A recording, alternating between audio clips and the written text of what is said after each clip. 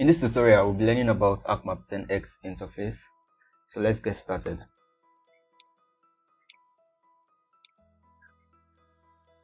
I'm using version 10.8.1, but regardless of the Arcmap version you're using, so far it's version 10, our interface should look the same. So once you start your Arcmap10.x up, you should get something like this. You get this Arcmap getting started windows. So we have a blank map. We could actually say okay, and we have some templates we could work with. We have some preloaded templates we could actually start working with. So you could like explore all of this, but for the purpose of this tutorial, we won't be like going through all of that, so we'll just cancel. So this is the interface the software presents. You have the table of contents by the left, you have the catalog, you can pin it, you can unpin it, then you have the search also. So what we can do is to we can close the search, and also for the catalog we can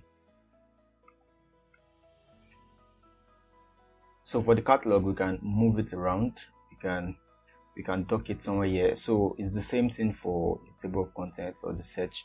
So if you want to dock it, you just like place it very close, or you place it on an arrow. So we have like 4 different arrows. We have this, we have this, and we have this. So these are like different places we could actually dock it. So I'll just like dock it up here.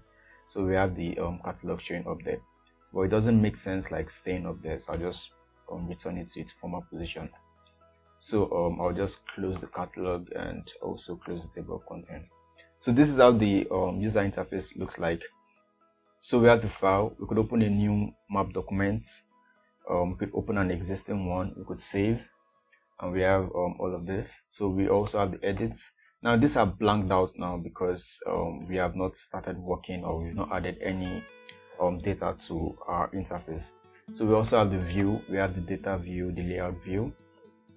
We have the bookmark. We could actually bookmark a place we want to like revisit over time. We have the inserts. We have the selection.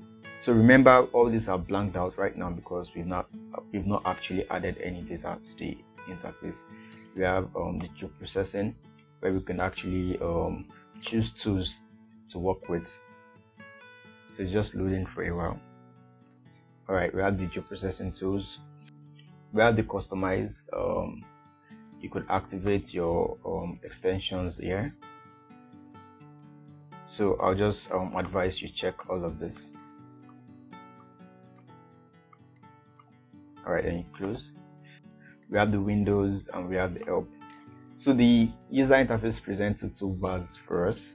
So we have the standard toolbar, and we also have the tools toolbar. So this is the tools toolbar, and we have the standard toolbar. So let's just explore the standard toolbar as we go. So now on standard toolbar we have like similar stuff we have on the file here. The open, the new, and save. So we have them here also. So this is like to open a new map document, an existing one, and to save.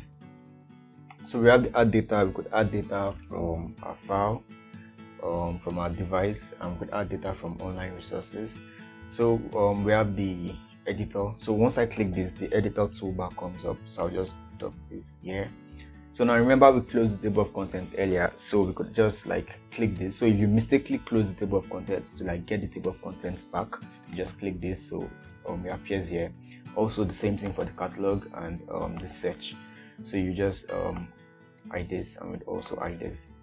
So we have the Arc toolbox. So the Arc toolbox houses all our geoprocessing tools. We have the Python. So say we want to write some lines of code, we could use this. I'll just close this for now. We have the model builder. So basically the model builder is a tool to automate geoprocessing.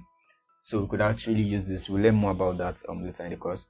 So we also need to add data to like explore the editor. So we'll learn about that much later.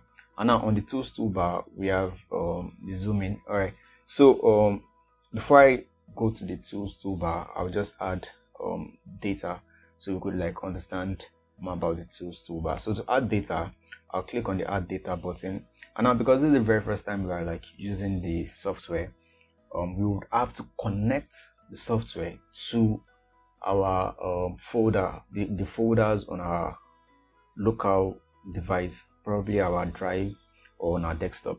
So this symbol here with the plus icon is to connect our software to the folders on our laptops. So we'll just click that, and so I would like to connect to this particular folder, GIS with ArcMap, and I'll say OK. So once you connect to the folder, it opens up the folder. So I could open the folder world. So in the folder we have 3 different shapefiles for the world. So I just click on this world countries. I double clicked on it. Now we have the shapefile of the world country. So I could actually double click on it or just click on it once, then press add. So now we have the world countries loaded up. So now we could explore the tools toolbar. So the first icon we have is the zoom in. So selecting the zoom in could actually zoom in into the African continent. We have the zoom out. We could also zoom out. Now we have the pan. So we could pan around. So from Africa, we could pan around to Europe or Asia. So we could pan around the map anywhere we want it. Now we have the full extent button. So once I click this button, it returns the map into the full extent. So you can see the world view again. You have the fixed zoom in. So once I click this, it zooms in with respect to the center of the map. So it keeps zooming in like to the center of the map. It keeps zooming into the center of the map. All right. So we have the fixed zoom out. It keeps zooming out with respect to the center of the map. So it keeps zooming out that way. All right. So now we have this previous extent, which I feel it's actually very handy. The previous extent basically zooms back to the previous view. So say I zoom around Africa. When I go back to the previous extent, it goes back to the world view where we have all the continents showing. So if I press this, it goes back to Africa. I press this, it goes back to the world view. So that's what the extent buttons are for, the extent icons are for. So we have the select features. So we could actually select a particular feature. So here I'm selecting just Nigeria. Let me just zoom into West Africa. So let me clear the selection. This button is to clear selection. So I'll select again. So I could select Nigeria, so you could see that clearly. So that's how we select. I could select somewhere else. But to select multiple countries at once, you just have to like drag the box across all the countries, then everything gets selected. So now you could unselect also. Then we have the normal arrow I've been using so far. Then we have the identify. So we could actually choose to identify a particular country with respect to the attributes on the attributes table. It populates. It gives us the results of the identified. So now I identify the particular country and it's telling me that the name of the country is Ivory Coast. So basically that's how the identify tool works. So we have the HTML pop-up, we have the measure to measure from one distance to other, we have the find, we have the find route, and we also have go to XY. So I think this is basically you input a particular coordinate and it flashes it on the map.